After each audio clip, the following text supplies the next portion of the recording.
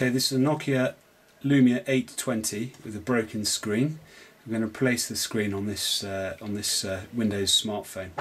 The first thing you got to do is power it off, and the next thing you got to do is to remove the battery cover, and then so you can take the battery out of it, as well as all the SIM cards if they've got it inside.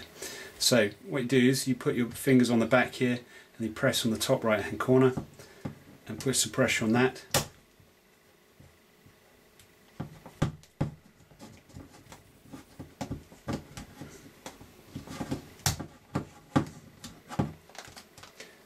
Turn it over because the battery will come loose.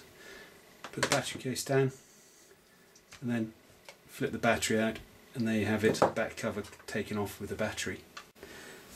Right, the next thing you need to do is get a T5 screwdriver and take out these 3 Torx screws here on the back of the Nokia Lumia. So just put your screwdriver in gently and take out the screws.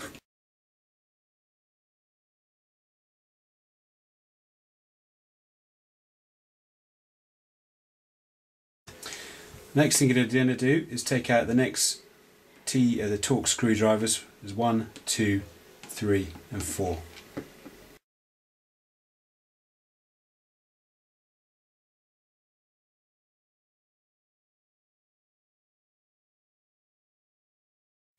Next thing to do is take the Torx screwdriver, which is a T9, and take out the 4 screws in the corner here, in the corners.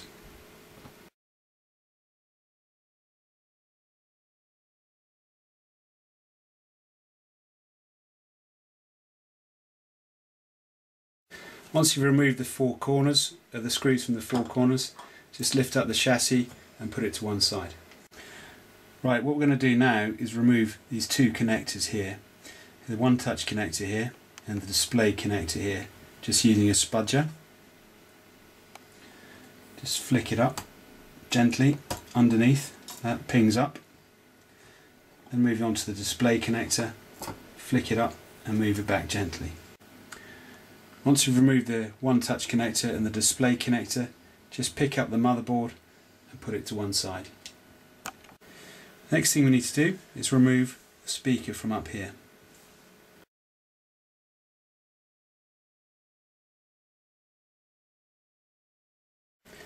Next thing you need to do is remove the LCD here from the main digitiser casing. So using a spudger or an ISSMO tool I've got here, you just put it under one of the clips here and gently push it up. Now be careful because the LCD is on the other side. Gently push it up and put it to one side. So what we're going to do now is take the digitiser from the front chassis. We're going to need to apply a bit of heat around the edges with a heat gun here.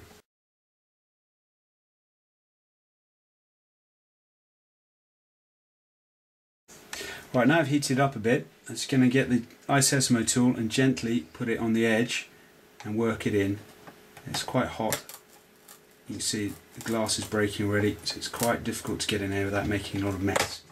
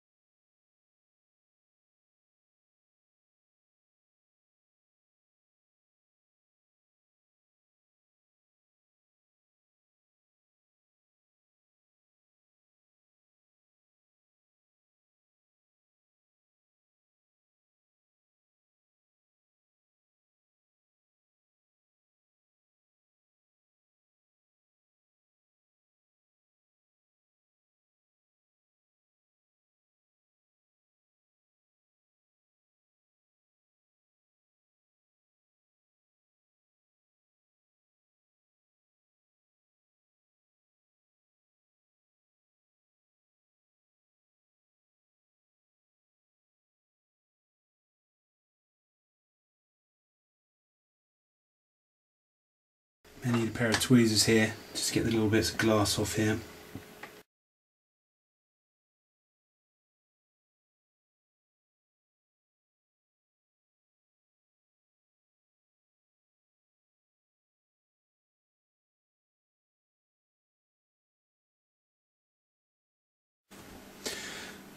Okay, now we've got the screen off, the digitiser off.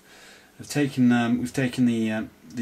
some of the old adhesive off and re-glued, re-put down some double-sided tape, some Scotch from 3M double-sided tape here along the edges and on the top. So what we're going to do now is just peel off the paper, the backing paper, and then we'll put the new screen on.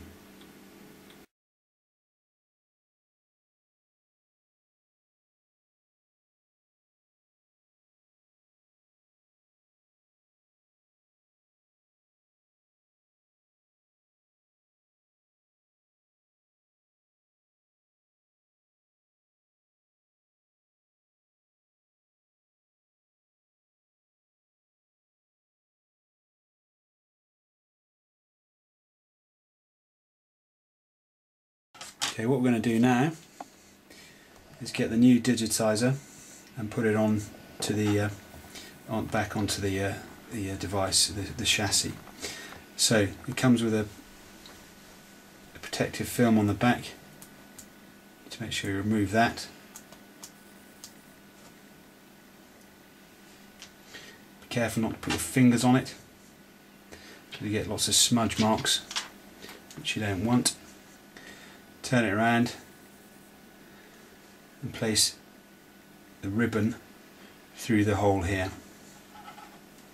So just gently swivel it through there. Be careful with it, it's a bit fiddly. Place it down at the top end, nice and gently, making sure it's square.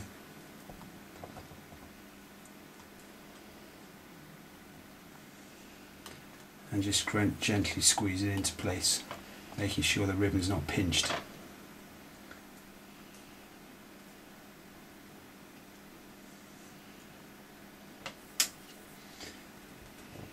Okay,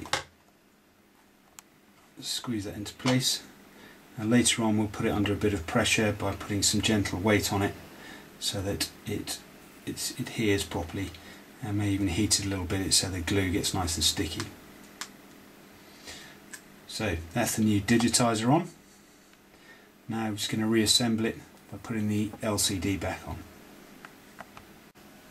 Okay, what we're going to do now is put the LCD back into the slot, back into the on top of the digitiser case. So you've got the original digitiser here. Main thing is to keep, the LCD here. Main thing is to keep this smudge free, and there's a bit of dust gathered on it, so it's giving it a quick gentle wipe with a lint-free cloth, getting rid of any scuffs or stains or gentle marks. Obviously there aren't too many on there, so just give it a quick gentle wipe with a lint-free cloth, as I said. And last thing we want is any thumbprints or anything like that on it, so it's nice and clean.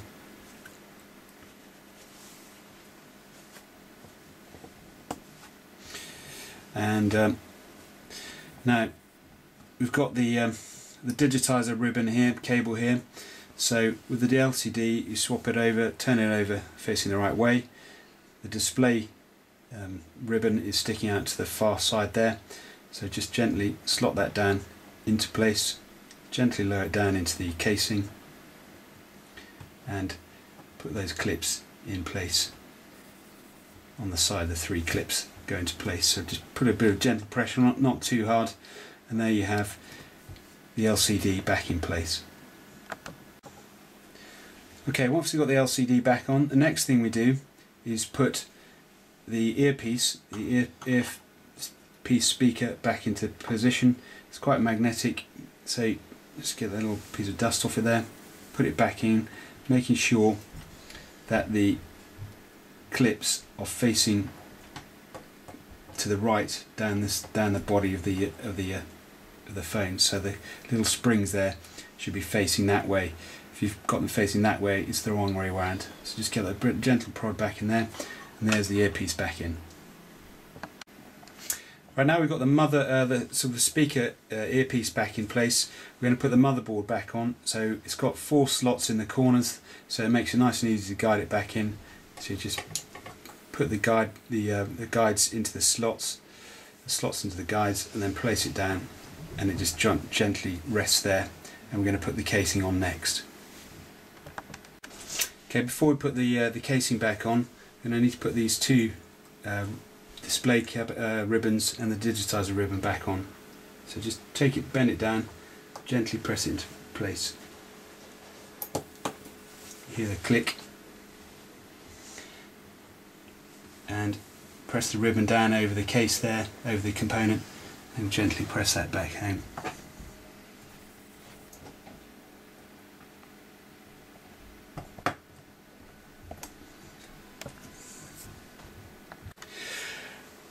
Right, the next thing to do is put the casing back on top of the motherboard, which you just place over like that, press it home, and then we put in the screws back into place.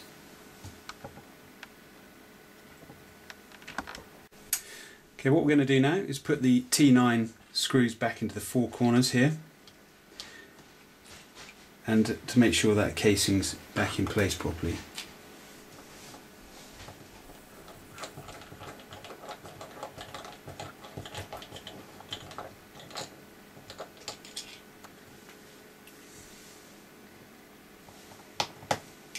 I'm doing opposite corners here, so it goes down as evenly as I can get it.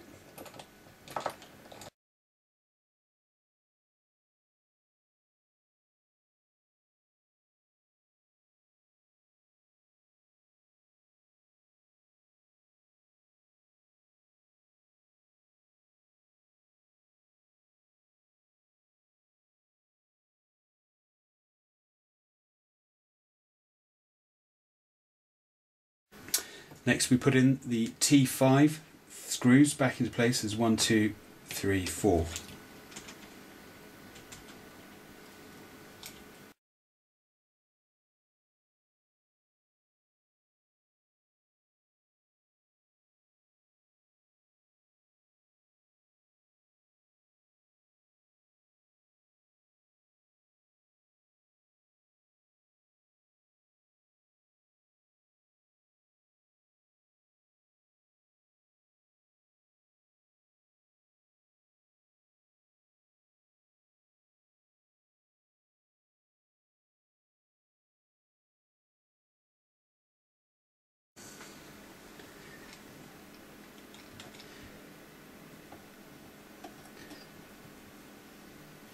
Okay, be careful with these small T5s or screws generally on iPhones or smartphones. They're quite small and they can flick off everywhere. Finally, put in the final 3 screws back in to the casing.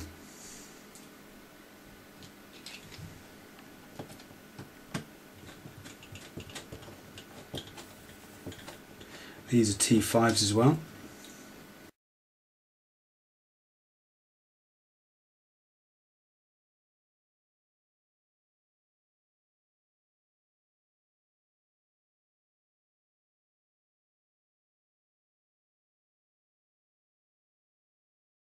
Last thing we do is put the battery in before we put the case on.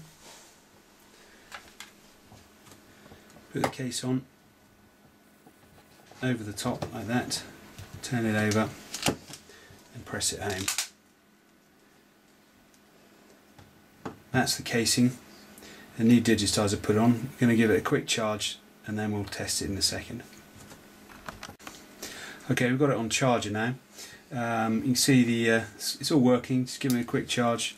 You peel the casing off, the protector off the front, and there we have one completely new screen or new digitiser on the Nokia Lumia 820, and it's quite an easy fix.